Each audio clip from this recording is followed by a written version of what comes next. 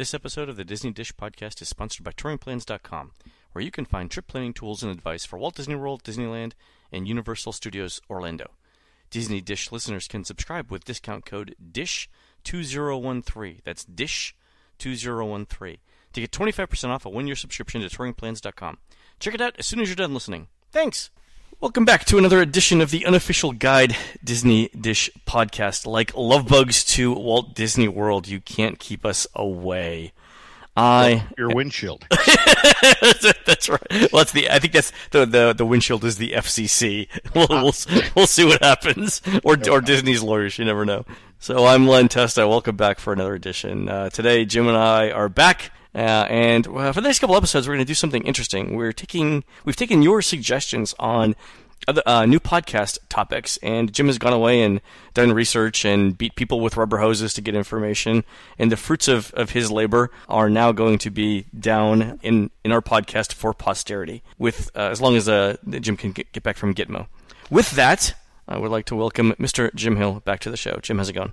Oh, it's going great. It's going great. And as we were just talking about, this has actually been great fun for me. You know, the people tossing out show suggestions and me having to go away and burrow through books and, you know, run around the internet and call people and call in favors to get stories. And so, no, again, I like this. This is a challenge. I can imagine every time we bring up a topic, Jim was like, "Oh, have I got a story about that?"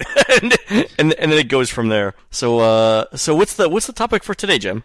Well, this is, in a weird sort of way, this is kind of a tail wags the dog sort of show. This is about Pirates of the Caribbean, but not so much the ride, but rather how the attraction wound up being the inspiration for, you know, obviously the four, soon-to-be 5 movies, and conversely how the Pirates movies found their way back into the attraction and then wound up inspiring other things for the park, like the Pirates Adventure Treasures of the Seven Sea interactive game. Oh, right, yeah. Soft, it's sort of a soft opening of the kingdom, and the Legend of Jack Sparrow attraction for Disney Hollywood Studios. But what's interesting, just to start off the bat, is that you have to note here that Pirates, the movie, was not the first Disney pirate film to actually wander back into Pirates, the attraction.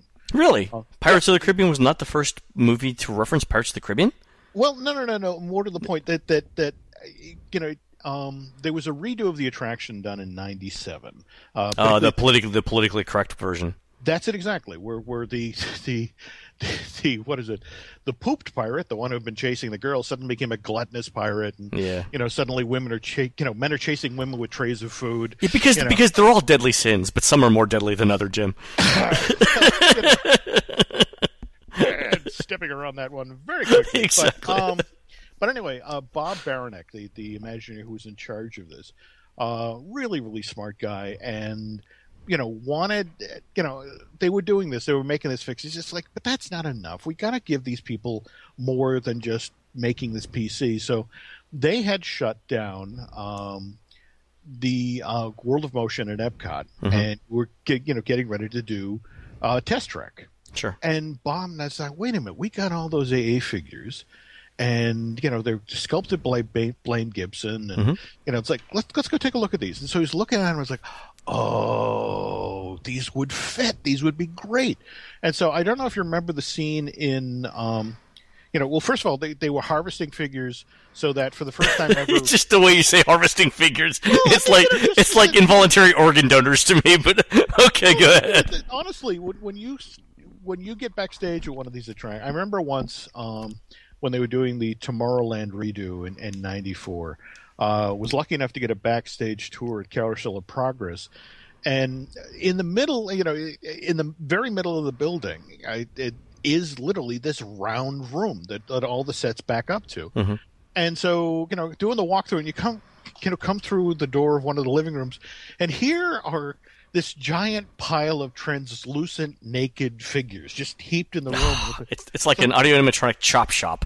Yeah, it is. Like, these are all of the figures that used to be in the control room for Mission to Mars. My skin is crawling just thinking about this. All right. But it was literally, these were the parts. These were the, all right, that thing broke, that arm didn't work. Okay, this is what we're using to rebuild Grandma. They should totally do a Frankenstein version of Carousel of Progress with like different sized arms and different sized heads for. Absolutely. I think it's the Halloween version of Carousel of Progress. It would be, and they leave the bolts visible. Maybe stick some bolts out of their necks. But very warm for June.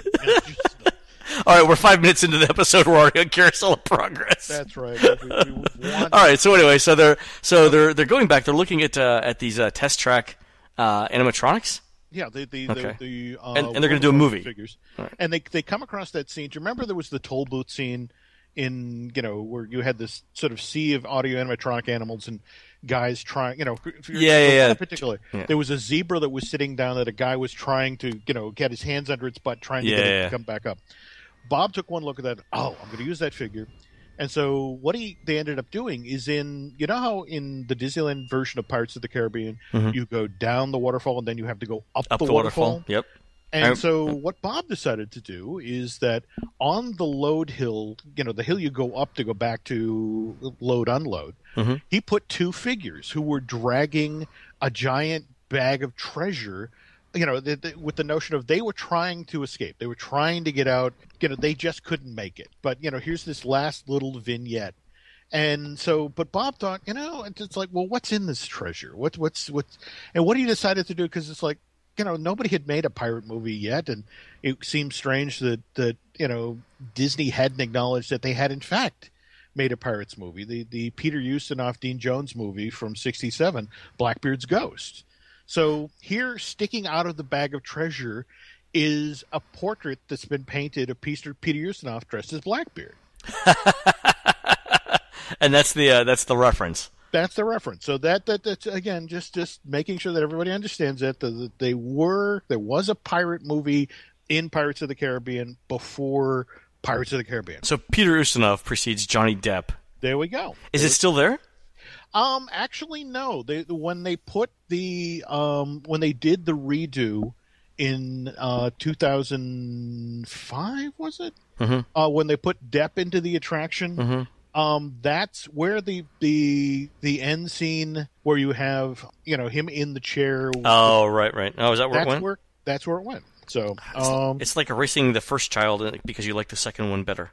There you go. There you go. All right. Not that we're suggesting that, mind you. So that would be bad. Anyway, jumping ahead here, Disney knew, given how popular Pirates of the Caribbean was. Do you remember seeing the movie when it first came out, though? Oh, yeah. Yes, I do. I do. And your reaction was? That's from Johnny Depp's entrance going forward. I love this movie. In fact, the notion of between what Jeffrey Rush did with his role and what Depp did with his role. I was I kind of felt bad for Orlando Bloom and Keira Knightley, because it was just sort of like, we have to carry the plot. We have to move this thing forward. And here are Jeffrey Rush and Depp just walking into the movie and just ripping scenes out from under them. There was really no thing for sort of like average acting or like standard acting. It was really, you had to be, every scene you had to be so much larger than everybody else. Oh, absolutely. And in fact, what my favorite part of that film was that. Did you ever hear the story about how Depp got the role? No, I know that there was some dissension within because I'd actually read it in the paper, like when they had cast him and they had done some test shots, that even within Disney there was like, and I remember reading this like in WWE Magic or something, that nobody was sure how it was going to go. Well, face it, you got to remember, this followed Country Bears, which crashed and burned. And up to this point, Disney did not have a lot of success with turning attractions into films. No, okay. They had tried. For example, they had done a TV movie version of Tower of Terror with that great American actor. The incomparable is Steve Guttenberg. Right. There we go. And so here's Country Bears, where with its highlight being Christopher Walken being a champion arm farter, and it's just sort of like so. now, meanwhile, here's Pirates, moving through the development channels, and one day, Dick Cook at the studio gets a call from Johnny Depp, and it's like, "Hi, can I come over?" And it's like, "Oh, sure." It's like, at this point, he was Johnny Depp. He wasn't Mr. Depp. No, that's right. it exactly. Yeah, okay. Right. Okay. Cool. Why would Johnny Depp want to have a meeting with me? And he's done at this point. He's done like Edward Scissorhands. He's known for his quirky roles. That's it exactly. Right. But in quirky roles in not well performing movies generally, right? That's it exactly. Okay. That's it exactly. Right. So he has this meeting with Dick Cook, and he basically explains that his children are now of an age where they're spending a lot of time on the couch with Daddy watching Disney films, and and Depp is like, I'm kind of embarrassed to admit this, but these movies are good, and if you're ever looking for somebody to do a voice for one of these things, I just wanted to give you a heads up that I enjoy what they're doing over there, and I'd love to take part in it. If there's ever a role, give me a call. And here's Cook sitting, it's like, I got Johnny Depp in my office, and I've got the script for Pirates of the Caribbean here, and it's like, and he goes, well, I can talk to them, but we're making a movie of Pirates of the Caribbean. Johnny, so funny that you came in today. And that's the thing. And Depp literally says, "Pirates with like swords?" It's like, yeah. And Depp said, "I'm in."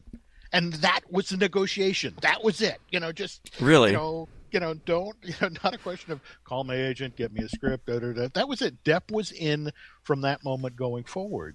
So he wanted to be a pirate. He wanted to be a pirate, but he wanted to be a very specific pirate. He went off and did his research, and he discovered that pirates were basically the rock stars of their era. So, and he, being very friendly with Keith Richards, modeled, Captain Jack Sparrow after that. And Keith Richards, Johnny Depp. How did they? I guess I see Hollywood celebrity rock star. I get how they travel sort of in the same circles, but how do they meet? How do they hit it off? Because there's like a 20-year difference between them, right, or 30-year difference between them. Well, you got to remember that Johnny actually ran one of the better clubs in. Oh, that's right, the Viper Room. Right. Never mind. And okay, so yeah, just they should have met there, and more to the point, the fact that Johnny spent more time in France away from. The industry. That's kind of Keith's motif as well. That you come, you make your money, you go home. Anyway, I thought his motif lately was, I swear to God, this is the last tour we're ever going to do.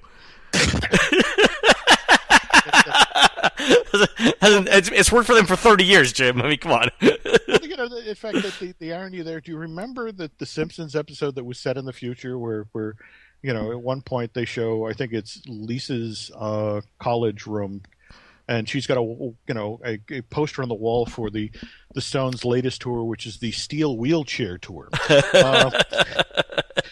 And that was a joke 20 years ago. Where it's, oh yeah, they can't possibly still be. And here we are. Yeah. So, anyway, all right. So Johnny Depp decides he's gonna that pirates were the rock stars of their era, which I believe. Mm-hmm. All right. So he comes up with. The look that he comes up with between the eyeliner and the gold cap teeth. In fact, that was the funniest thing when he came in to show off his look to Disney. Yeah. So okay. So he calls Disney. He says, "Okay, I've got an idea here." Mm-hmm. How does he walk into the office? Does he walk in full regalia, or does he like? Well, that was the interesting thing. In fact, that in hindsight, he actually was kind of brilliant about it, because he wanted a couple of gold cap teeth. So he had the guy cap all of his teeth, which freaked out the Disney executives. And so then it was like, well, can you get rid of most of them? So he finally got back to what he really wanted. But I mean, Depp is not a stupid guy. But at the same time, if it hadn't been for the fact that Dick Cook was so solidly in his corner and running interference. When the first set of dailies came in, it was just sort of like, is he drunk? Is he gay? What the hell is he doing? All right, so Depp comes in. Is he presenting Captain Jack Sparrow the way that we know Captain Jack Sparrow? Is Depp's take on the character essentially the character we see on the film, or is there a discussion about I think he and Gore decided that they knew that Gore Gore Verbinski, the director of actually the first 3 pirate films. Okay. And in fact, he and Depp so enjoyed working together. They're the team that kept Lone Ranger alive at Disney, and we'll get to see their latest collaboration in July. Anyway, long story short, they decide, let's just do a look, and let's not let them in on the whole sunburned, addled your delivery just yet. Let's just give them the look. Let's not give them the full package. And that was the thing. Let's wait till we're on the set until it's practically too late. Okay, that's right. We're the Caribbean. They can't really get after us. Yeah, and that's how it happened. Okay, so they start. So they go to where in the Caribbean? Mm-hmm. Where do they go in the Caribbean to film? Well, they're all over the place. I mean, that's the. In fact, there's a very thriving industry right down there now, where they will take you on a boat and run you to the various different locations. That's the thing. That, for example, and in fact, that's the toughest part of when you look at the movies trying to parse stuff out. In fact, one of the reasons Disney really kind of downplays, hey, you want to go to the locations of where Pirates of the Caribbean was shot, because a lot of the times they're shooting at Universal. Now don't get me wrong. The Universal people, you take the Hollywood tram tour, they talk that up left and right. Air, water tank, that's where the mermaids were, and Stranger Tides, and go through the European streets. Yeah, this is the pirate village from all of the pirate movies, and so Disney, just sort of like they shot various locations. Really all over. I mean, the Caribbean, Jim, is really inside all of us. It's really more of a spirit than a physical place. Don't need to get really definitive about who shot where. Okay, so they start filming. So all the crews together, the cast. What does the cast think of Depp? The cast. Well, that's the interesting thing. I there's an interview with Orlando Bloom where it was like, he performing his first scene with Depp, and it just, they finished and turns to the director. It's like, really. Does he know at that point? I guess it's like somebody who's never heard of American basketball walking on the court and being assigned to guard Michael Jordan. Like, okay, this wasn't what I was expecting, right? But the interesting thing is actually there is a moment that Bloom eventually got so good at imitating what Depp was doing. If you remember the scene where they're actually going to Ile de Morta, and they're making their way through the shipwrecks and the sharks and all that, the Bloom's character is having an interaction with the Gibbs character. Oh yeah, and he's mimicking. He's mimicking. Yeah. Is he okay? And it just sort of, for a moment, Bloom actually, sort of. Yeah, and he's and he makes the face. Yeah, exactly. I mean, yes, I know exactly the scene. Yeah. So. And he's doing like the head jerk, like, over there. Anyway, they do finally wrap production, and they're cutting it together. And you got to understand that Disney, on the heels of what had just happened with Country Bears, didn't know what was going to happen, and Disney had tried in the past to get stuff going with pirates. I mean, for example, there was serious development work done on a Pirates, the animated series that was supposed to be part of the Disney afternoon lineup. In fact, they were looking to they thought if they created a pirate show, they could sort of pair it with Gargoyles, which was kind of a darker, more serious animated series. Mm-hmm. And of course, if you remember, in fact, this is one of the things that kind of puzzles me, that the last new attraction to go into Disney Quest, and this was in 2000, was Pirates of the Caribbean Battle for Buccaneer's Gold. And, look, they're clearly aware of the technology. I mean, they went back and reused it for Toy Story Mania. They pulled the string cannon thing. Mm-hmm.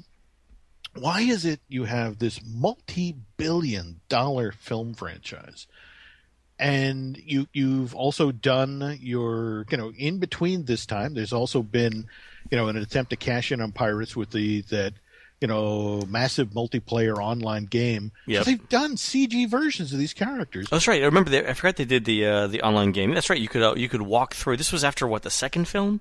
Right before between the first and the second. First and second, yeah. Mind you, there was a very long beta, and it took them quite a while to finally get it out there. But yeah, I mean, There was a Nintendo, there was an NES game, or there were a couple, I think. All of these assets, and nobody has ever gone back to that game and brought in Jack Sparrow or Barbossa or Davy Jones, and it's just sort of like, and in fact, it as we walk through the rest of the show, it's just one of these things where it's kind of the one glaring time that Disney didn't do the obvious. It's like, you have this right. It's a Pirates, a Pirates interactive game. Why didn't you change it out? In Disney World, I guess there's not enough money in it.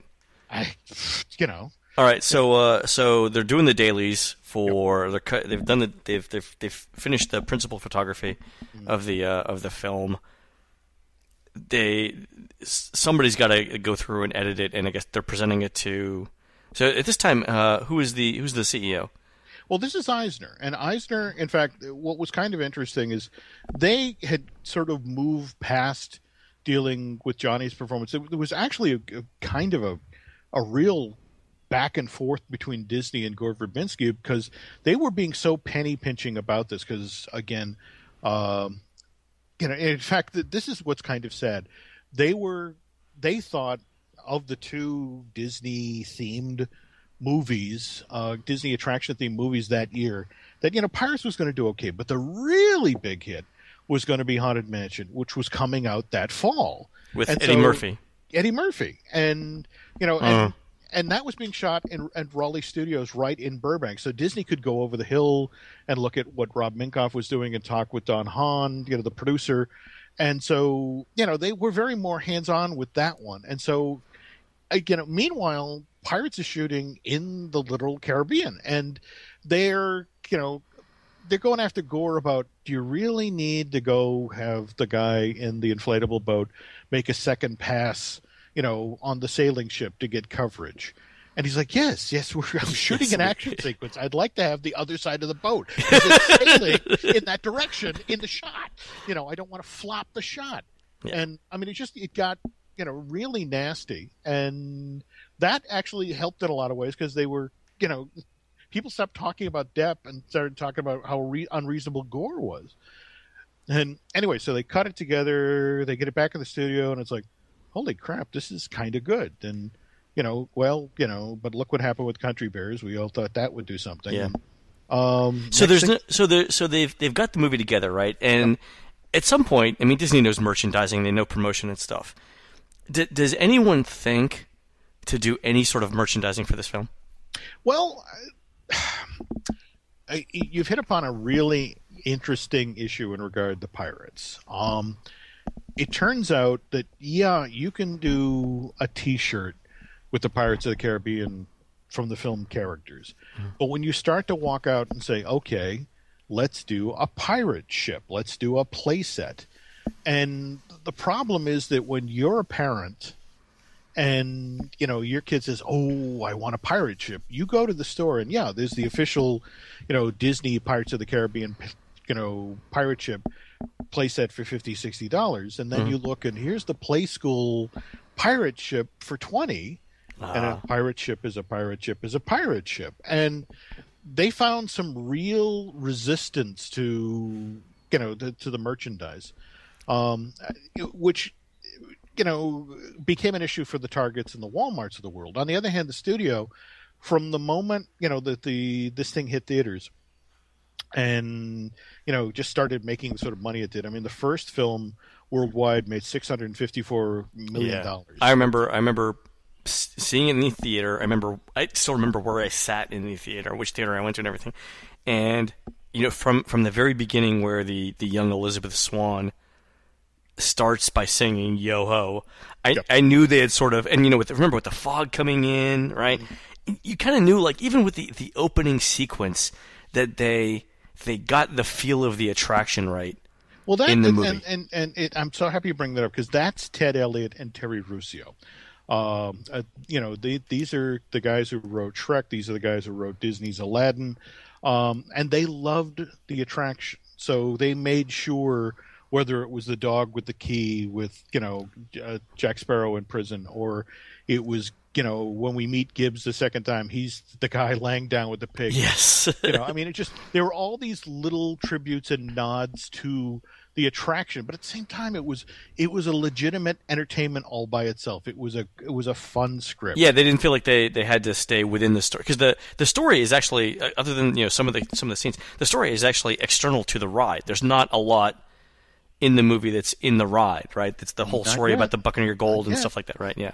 Yeah, but they'll get there. But anyway, you asked about the merchandising. The weird thing is the one item that took off and continues to sell today is the tri-corner hat with the dreads. That's right. It's all over the parks. That's right. Yeah, no, that's it exactly. It was the most popular Halloween costume in 2003, 2004, and continues to sell today. Wow. And so, but obviously Disney knew they had this huge hit on their hands, so they immediately turned to Ted and Terry and, can we do a follow-up? And Ted and Terry go away and it's like, how do you feel about a trilogy? And they're like, perfect. Even better than I do about a duo. But at the same time, it's one of these things where, same thing. You got to go back to the Caribbean, but this time it's like, whatever shot you want, Gore. Go ahead. Yeah, you want to circle around the boat with the inflatable raft and shoot. Go ahead. We can have flying fish carry the cameras if you want. I mean, sure, we can get that done. And meanwhile, now Disney is looking for ways to cash in, so to speak, to walk this out into the parks. And now we've already talked about the multiplayer. It was announced in 2005 and was scheduled for release in 2006, and just kept getting delayed and delayed and delayed. And it now is basically dead. Yeah, is it still out there? Well, yeah. In fact, the interesting thing is there are still people who are in that world who've been petitioning Disney about, well, can you revisit this? Can you upgrade? And Disney's like, have you seen Disney Infinity? Yeah, that's right. This was when they were going to do Warcraft. It was going to be like their Warcraft or their. That's it exactly. Yeah, okay. That's it exactly. And it turns out that World of Warcraft is World of Warcraft. You can't catch that. But not to say that Disney didn't kick the tires on a lot of ideas. I mean, in fact, if you hammer online hard enough, you can come up with the concept art for the Pirates of the Caribbean water park. Really? Yep. They were. It's. The idea basically is that it's.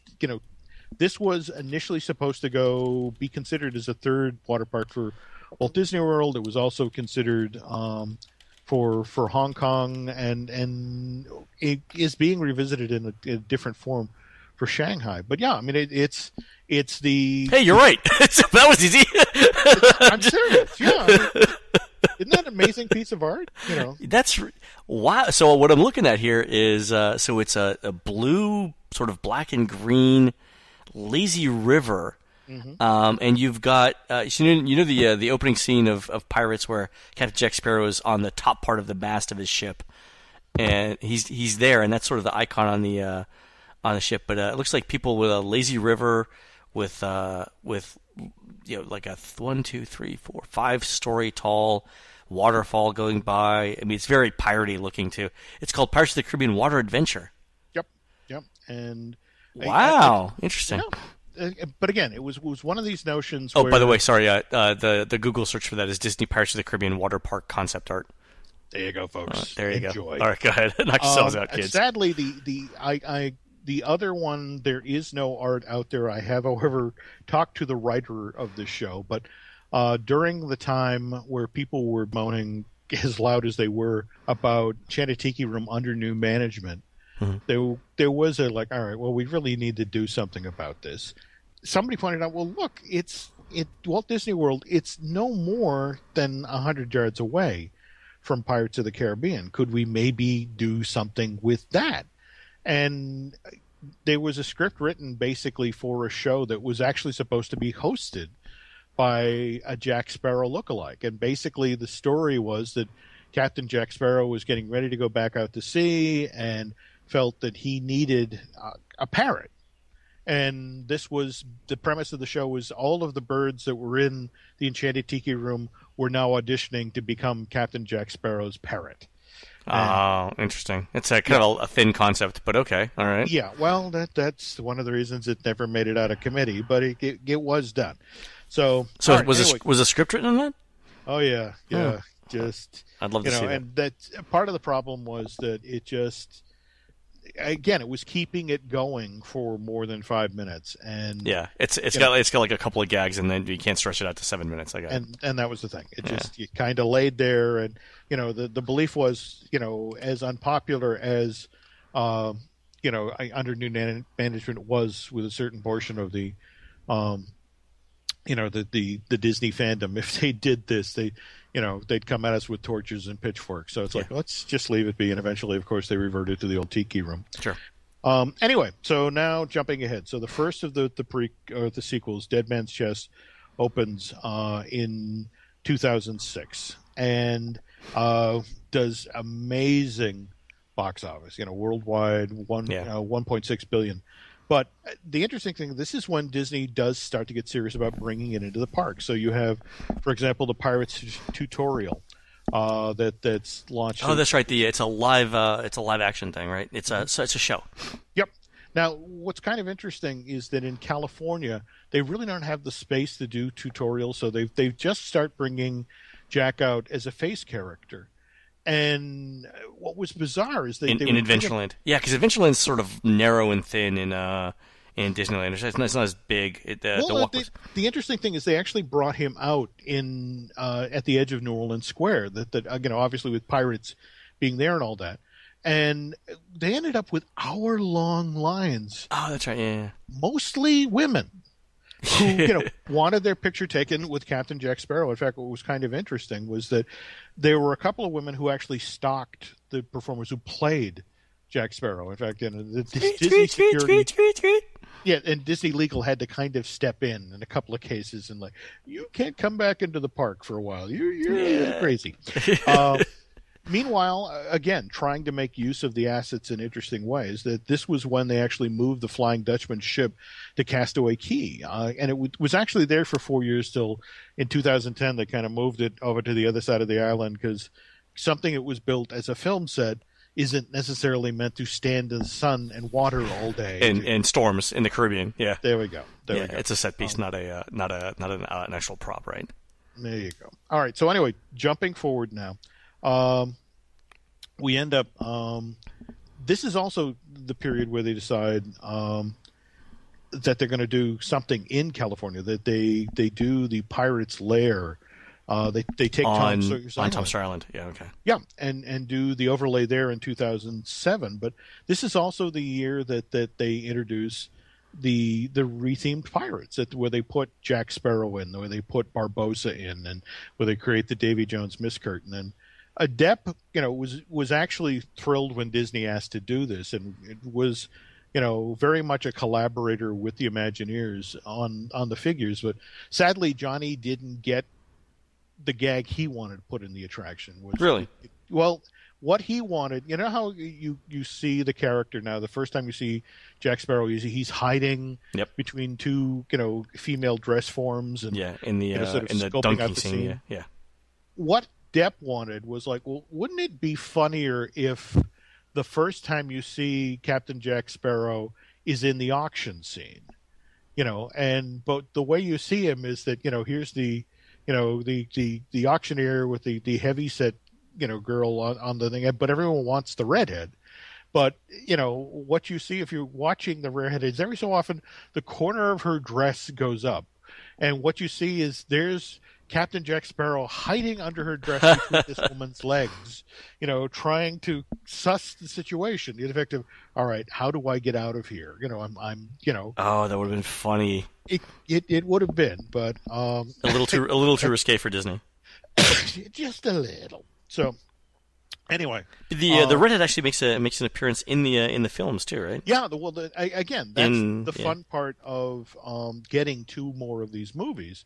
Is that Ted and Terry got to fold in more pieces of the attraction and and pay tribute in interesting ways. Anyway, that movie so now 2007 we have At World Ends, the trilogy for now is over, and Disney's having think of the third film about further films. What do you think of the third one? But again, they're looking for ways to keep it alive. So now at the Magic Kingdom of Florida in 2008, you have the launch of the Pirates and Princess Party. Right, I remember those. And Disney spent big bucks on trying to make this. I mean, for example, they had the special nighttime parade. They actually built a 39-foot long pirate ship float just for this parade. Special fireworks. Yeah, and it never quite caught on. And in fact, Disney thought, we positioned it right. We've got it going in January through to late spring, during a time when we don't really have much going on in the kingdom. And there was just nobody quite knows why it didn't catch. But eventually, Disney is like, all right, this isn't working.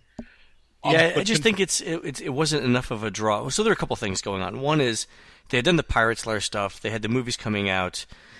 They had done the tutorial. I think at some point people were starting to get pirate fatigue, and that may have been the first sort of indication of that. And then the princess.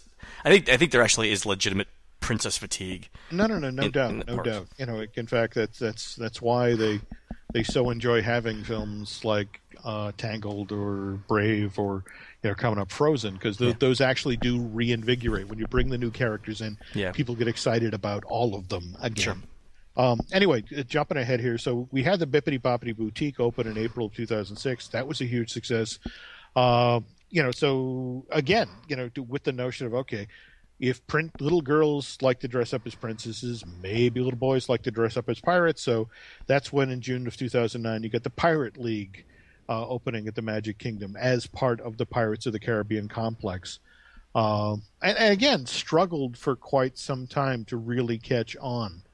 But there's a lot of people who believe the reason within the company who believe it didn't catch on was the way another one of these Monsters Inc. laugh floor situations where the door was literally in the wrong place. People coming off the attraction couldn't look in and see, oh my God, look at that, I want to go do that. So this is going to sound funny. I actually don't know where Pirates League is in the Magic Kingdom. If you can believe it, you come off the attraction, you walk through the gift shop. As you're heading out back to Caribbean Plaza, directly to your left, and this is the thing, you can walk by it without even knowing it's there. It's almost, you have to, instead of heading straight out the door, if you hang a hard left just as you're about to exit, Pirates League is right there. In fact, they have this wonderfully detailed entrance to the building that, or to the shop, where it's supposed to look like, that they had to basically fight their way into the room. I mean, there's cannonball, clearly cannonball impacts the wall. I've walked by that maybe 300-400 times. I don't even know it's there. It's right there. It's true. It's the Monsters Inc. problem where there's no clearly defined border or no entrance. So I have to go look for it now. No, and it's definitely worth checking out. And in fact, it does speak volumes about the fact that when they launched the Disney Fantasy, that they the first ship to have a Bippity Boppity Boutique, they actually made it so they could swap that out.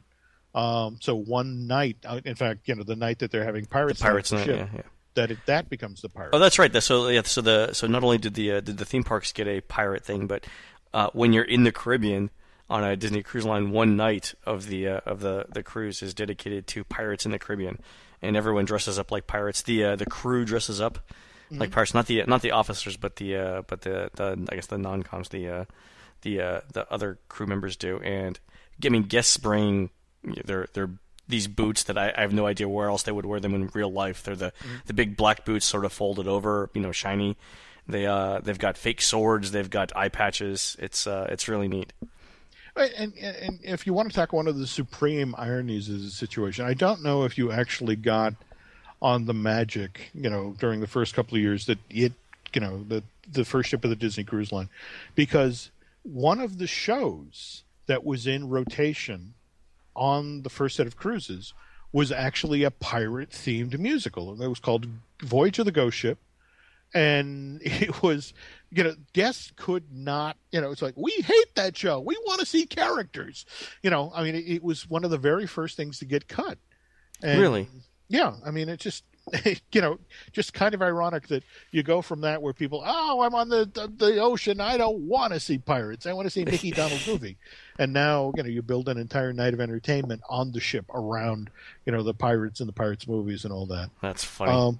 Anyway, speaking of things that, this is another one of those what might have been situations. And again, it's sort of doubling back on you use princes, what you do with princesses as your template for what you're going to do with pirates.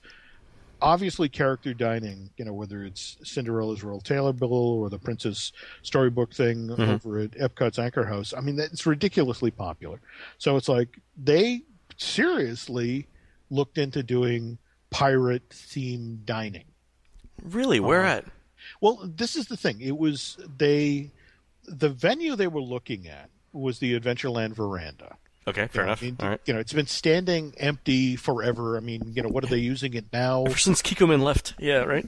Well, no, that's it exactly. And right now it's where they do the Disney Fairies meet and greets. Right.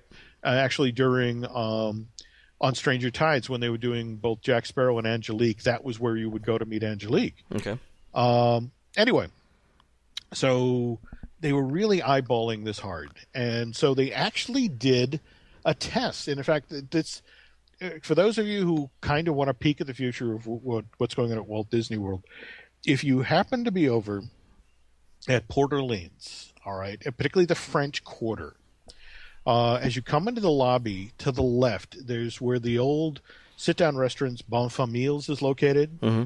This is Disney, for Walt Disney World, their test area for any restaurant they're potentially going to try for the resort. What they'll do is it's basically a blank stage now. What they'll do is they'll go in and prop it for whatever restaurant they, for example, when they're going to do the new Italian restaurant with the superheated, the wood fire pizza places. Mm-hmm. They created a miniature version of it in there so they could walk the executives in and say, this is what we're thinking of doing. In the case of the Pirates of the Caribbean thing, they did this whole elaborate, it was a tavern. And you sat down and they brought you pirate's grub. And then in the middle of the meal, here comes, Jack Sparrow in the door. And they got their very best Jack Sparrow impersonator.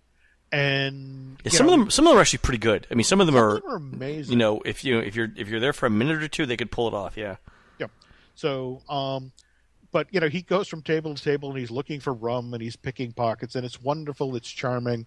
And what killed it is that, and this is what's kind of interesting about the setup of the old Adventureland Veranda. They don't have an actual kitchen back there. Oh, really? Yeah, it's not a quote unquote, full kitchen.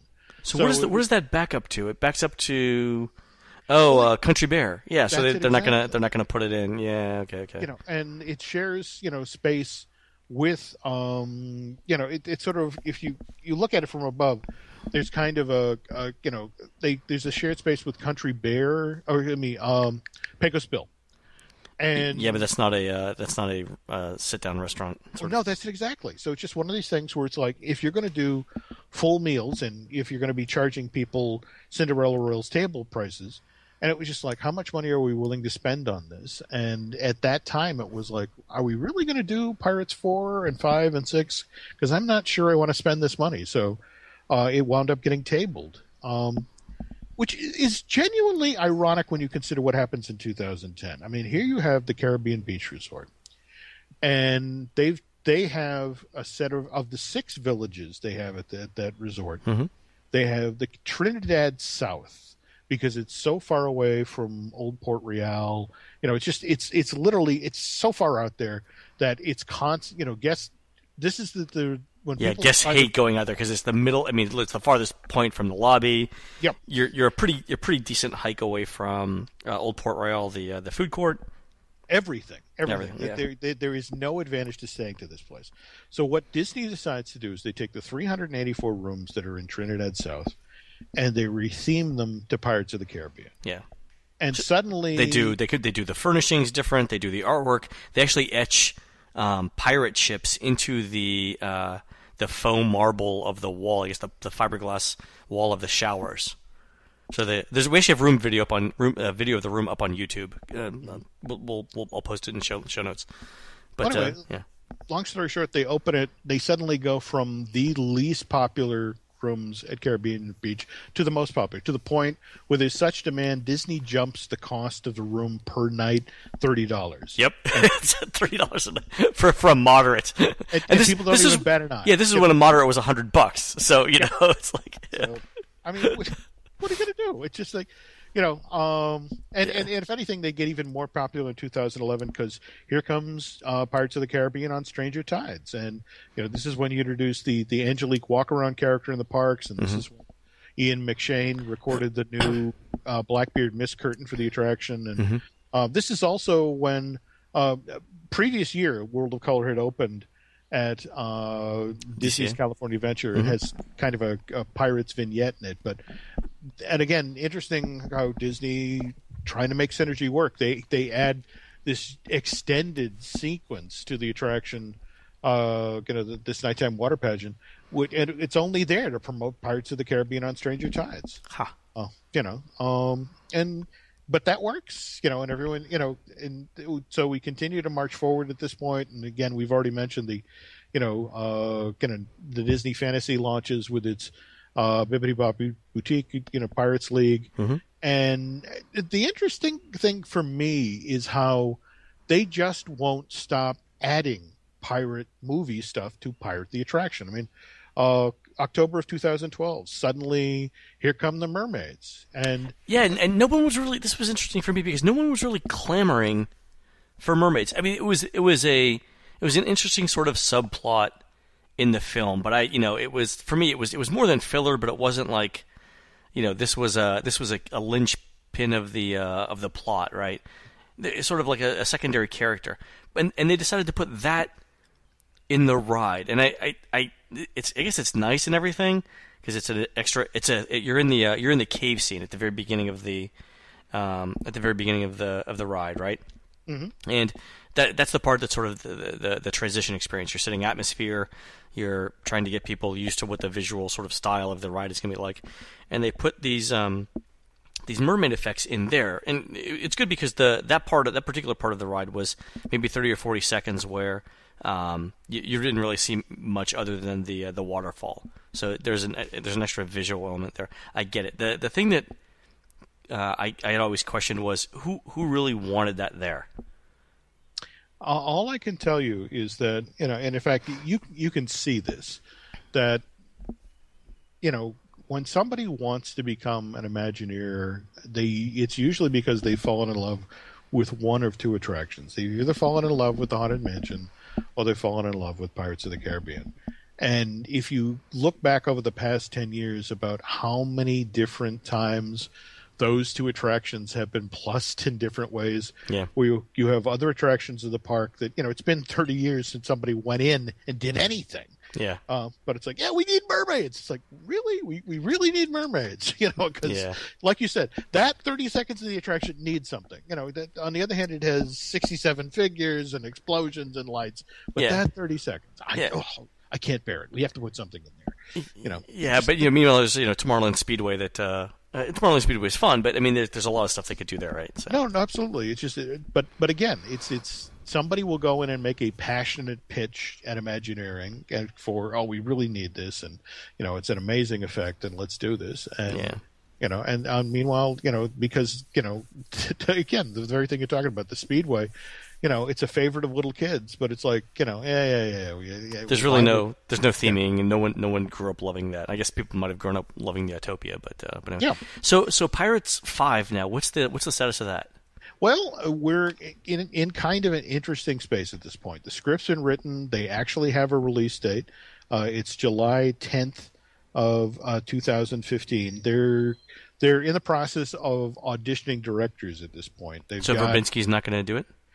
Gore, again, you may recall of the stories coming off of Lone Ranger, had kind of a difficult time with Disney. It got very public and very ugly about, how much money was being spent on that movie. And I know Depp really wanted him to come back, but it's not the case. And more to the point, the gentleman, Rob Marshall, who just directed on Stranger Tides, he's busy doing another film for Disney. He's about to do Sondheim's Into the Woods. But again, Depp is actually going to be in that film as well. He's going to be playing the wolf that eats Little Red Riding Hood. That's awesome. So anyway, so they're looking for directors. Yeah, they've got and for example, they're talking with Rupert Sanders, the guy who directed Snow White and the Huntsman for Universal last year. Mm-hmm. There's a brand new version of Kon-Tiki coming into theaters, and that's a directing the Thor Heyerdahl thing. Yep. They're talking with Johan Roning and Espen Sandberg about coming on board. So wait, they're talking to the Scandinavian guy. That's just a sop to Thor Heyerdahl. Okay. Oh, we must get someone Norse because they burn their food. That's typecasting right there, dude. That's what that is. I know. We should put in a Thor Heyerdahl reference in the show. That's awesome. Okay, go ahead. And what is it? There's also a Frederick Bond who directed The Necessary Death of Charlie Countryman, who's being looked at. But a decision will be made the next 3 weeks or so. Because again, this ship literally has to sail. They have to start shooting before the end of this year, so it can be shot and ready to roll. And for the summer of 2015. Yeah, so they have to get all the logistics and stuff done. I mean, I imagine they have a general idea of who to call when they need to film in the Caribbean, but I mean, they've got to do. I guess 2014 is like we're going to do photography in 2014 and do the effects, and then have it in the can by early 2015 to do promos and stuff like that. They have to get trailers out, and so really, I mean, we're coming up. We're within a month of the middle of 2013. They've really got to get their act moving. No, that's between now and the end of the year. And with one of these sort of franchise movies, I mean, again, in order for you, the very thing we talked about earlier, if you're looking to merchandise, if you're looking to make toy sets or T-shirts or posters or whatever, I mean, there have to be images, there have to be things in the can that you can distribute around the company. And at the same time, if you're looking to do, for example, you've got your Legend of Jack Sparrow attraction, which just opened this past November at Disney Hollywood Studios. They propped that with props from the films, and obviously they're going to want to go in and at least freshen up, put some new props in there so they can advertise it. Storyline or something. Yeah, that's an interesting attraction because it replaces the Narnia attraction that was there, right? Yep. And the scenery in it is pretty good. You walk in and you sort of get the feeling like you're in a pirate cave where the pirate ship moored next to you. The Johnny Depp effect where he has just, I guess, a projection on the screen is really good. I mean, you really, for the first 10 or 15 seconds, you're really trying to figure out whether that's an actor with some interesting lighting going on, or or what's going on there. But it turns out it's a projection. The whole set of activities that they have you do, like you need to scare away other pirates by stomping on the ground or waving your hands or doing whatever. Somebody once remarked it was like the pirates' version of Dora the Explorer. Very much so. So I don't love that, but it's a good space that they could do something with. Well, actually the thing, what intrigues me, and no one seems to pick up on this, is that if you want to talk about what's really innovative about that attraction, they have taken the technology, the mapping, digital mapping technology that's used for the castle show. The magic. Is that what? Okay, so go ahead. That's when you see, when you're surrounded by the skeletons, or the water rises up, or here comes the Kraken, and you're in, the entire room is filled with this thing. That's what you're experiencing. This is the first time somebody has taken that technology from that castle show and tried to tell a story with it. Not entirely successfully. That's what that is. Oh, okay, got it.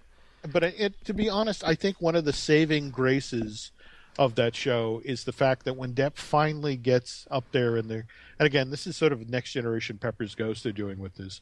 Universal uses something similar they call Musion. You've whether you've done their Disaster, the movie attraction, or Harry Potter Forbidden Journey, that's it's pretty much the same technique. Image projected on an amazingly polished piece of glass, but the saving grace for me is that line in it. So come back, we'll have to do this again. In fact, come back in 7 minutes and we'll do this all over again. It's like, okay, that sometimes just one line is enough to redeem a kind of cheesy attraction. That does that for me. So I didn't know that they were using the castle. So number one, I think the castle projection technology. There's an attraction in there. It may end up being an attraction. There's an experience in there somewhere. I agree. If they can figure out where to use it, so I applaud them trying it out there.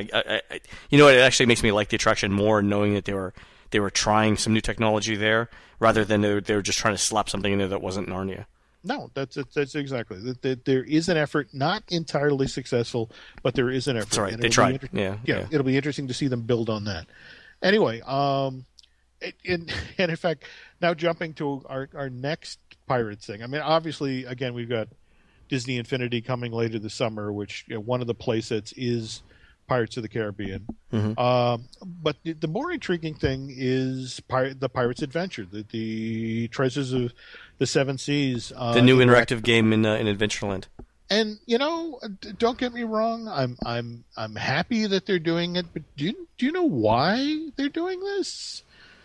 If I'm guessing, I'm just spitballing here, Jim. Okay. It's to alleviate pressure from Sorcerers of the Magic Kingdom. Ding, ding, ding, ding, ding, ding. Is it really? That's a total guess. All right. Woo. Seriously.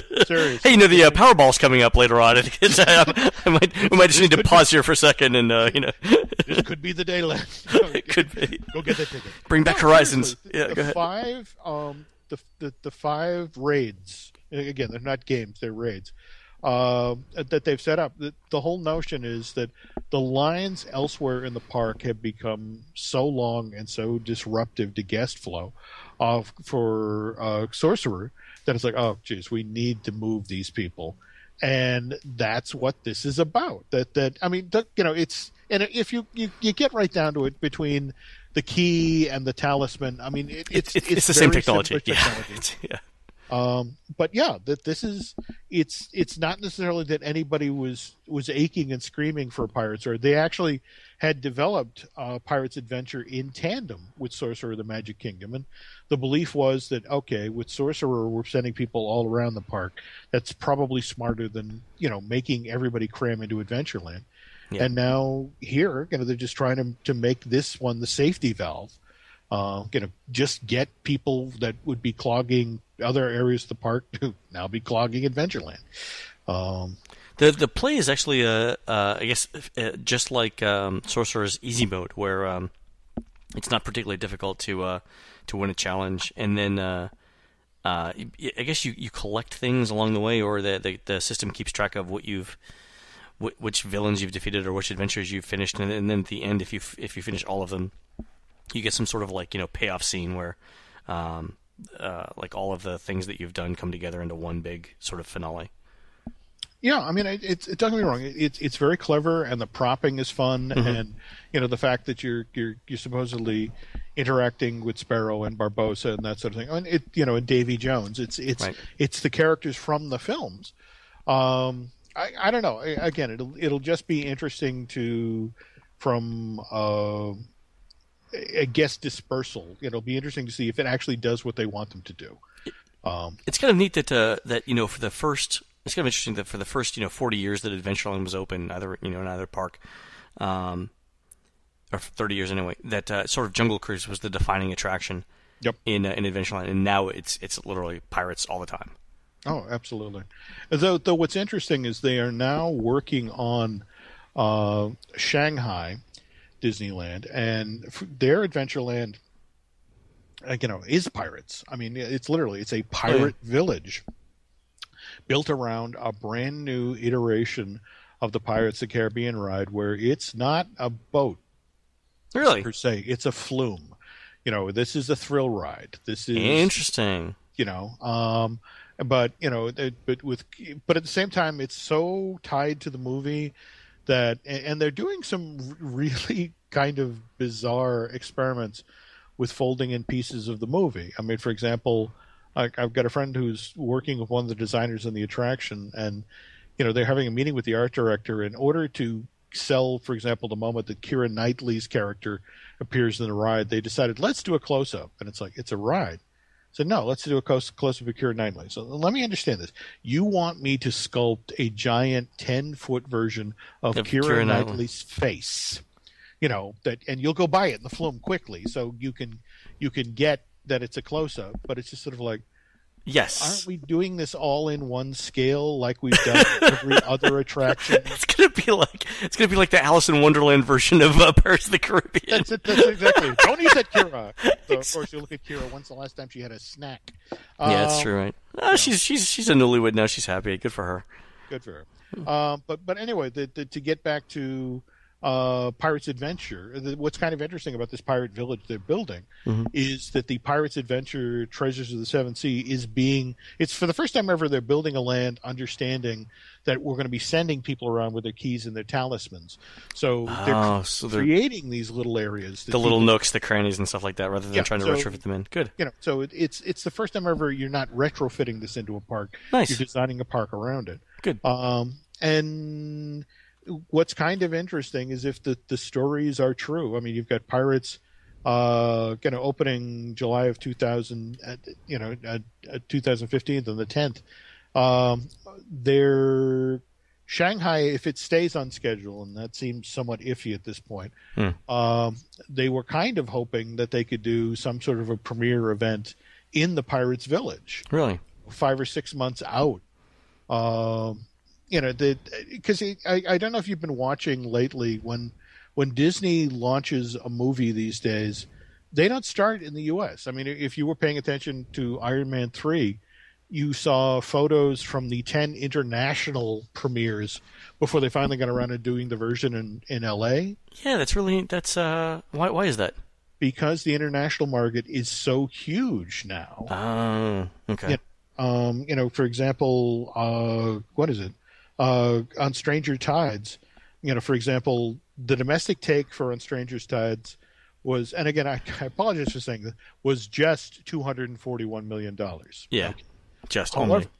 But overseas, that movie made $802 million. So 3.5 times. Yeah, or so 3.1 times. So you go where the money is, and supposedly that's what they're looking to do. They may end up doing the world premiere for Pirates literally in the construction site of Shanghai, that they'll hold, there in the pirate village, so they can tease that this park is opening in 6 months. But when Johnny's overseas doing the Chinese premiere, that they may hold it right there in Shanghai in the pirate village. The other thing I think with doing the simultaneous release overseas or in all the foreign markets too, or doing it ahead of time, is that you don't have to worry about the film being leaked in this 6 months. What are you talking about? Video piracy, Len? It's the modern version of marine piracy. Yeah. So you prevent people from pirating Pirate 5. That's interesting, right? It's very meta, isn't it? Yeah, but I think that's one of the reasons why they did it. Totally makes sense. So, any plans to by the way, do you know what the basic plot of Pirate's Eye is? Or okay. Angelica comes back. We are dealing with that the Barbossa character is now in charge of the Blackbeard ship. There was at least one version of the script where they started folding in historical characters like John Paul Jones, and in fact, this might be the first time, depending on how it's now in a budget redo right now, but it in really kind of bringing it all home. Supposedly, there's at least a good portion of this film that was supposed to be set in New Orleans. So that they're going to go to whatever there is that early on for the city of New Orleans. So the weird sort of thing, Pirates of the Caribbean starts off in New Orleans Square, and here the movies finally go back to New Orleans. That's great. So again, the tail once again is wagging the dog. That's a good but one. You can anticipate with this movie, we're going to see even more props, even more images folded into the attractions, and likewise other elements popping up in the theme parks. This is one of Disney's go-to franchises, and they do. The nice thing is Depp so enjoys playing Captain Jack Sparrow. It's like, look, if you want to make one of these every 2 or 3 years going forward, I don't have a problem with that. I like playing this character. When it stops being fun, I'll stop making these. It's like his James Bond vehicle. I mean, it's one of those things where if you look at when Sean Connery was doing them, he did what 5 or 6.